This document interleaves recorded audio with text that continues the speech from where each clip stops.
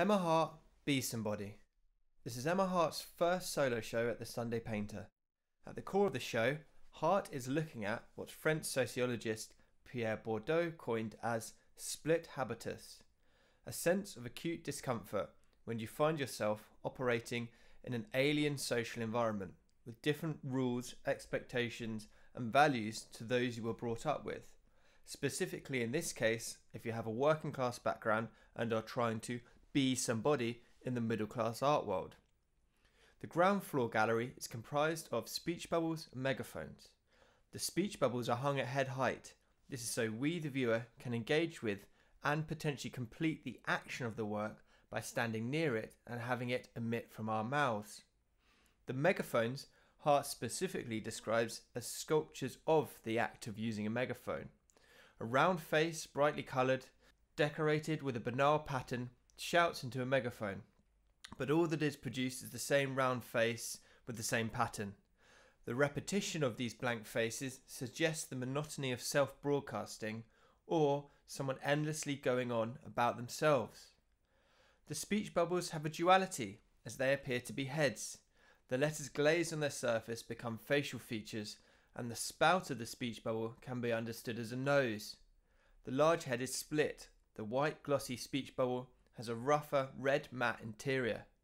Here Hart is adeptly using gloss and matte glazes as metaphors for inner and outer selves. We all present a glossy exterior, but inside there's a raw self. Every time the speech bubble produces a word which becomes a face, it is shadowed or undermined by the presence of this raw red side. Downstairs sees a marked shift in tone. We are introduced to a new body of work by Hart, Mirrorworks. Again, using gloss and matte glazes, we are seeing a split self appear, one that is peering back in on itself as it morphs from the very mirror it's peering into. The surface of the mirror has been achieved through Hart's use of metallic luster, which is a risky third-firing technique. All of these pseudo-selves have been cropped to the shape and size of the mirror they are looking into. The idea that our self-image can shape and even reduce our very selves, that the input of self-reflection can actually be self-reducing. An important element to these works is that we, the viewer, can position ourselves to catch the reflection of the mirror looking in on itself, that we can witness the act of self-reflection objectively. Hart plays with our expectations of a mirror, taking the dome head screws we normally encounter on domestic mirrors and exaggerating them to become bodily attributes.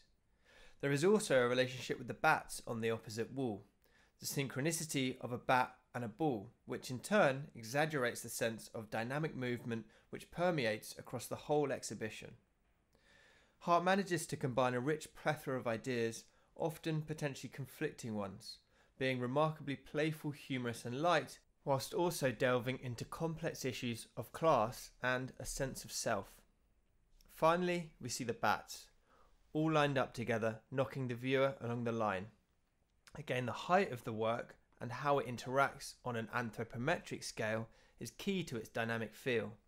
Hart wants all the work to get right up in people's faces, to be confrontational, to be noisy and full of movement.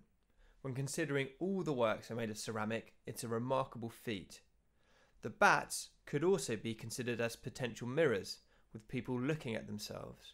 Personally, I can't help but see them as people waiting for something and staring at their phones, and that in turn leads me to consider how the whole show really embodies the anxieties of the age, that all of the works are born from a culture of intense navel-gazing, a constant reflection on where we place ourselves objectively through the eyes and context of others. Ultimately, Hart is asking us to look and try and find where we are. Are we what we say, what we do, what we think, the reflections we cast, or none of the above?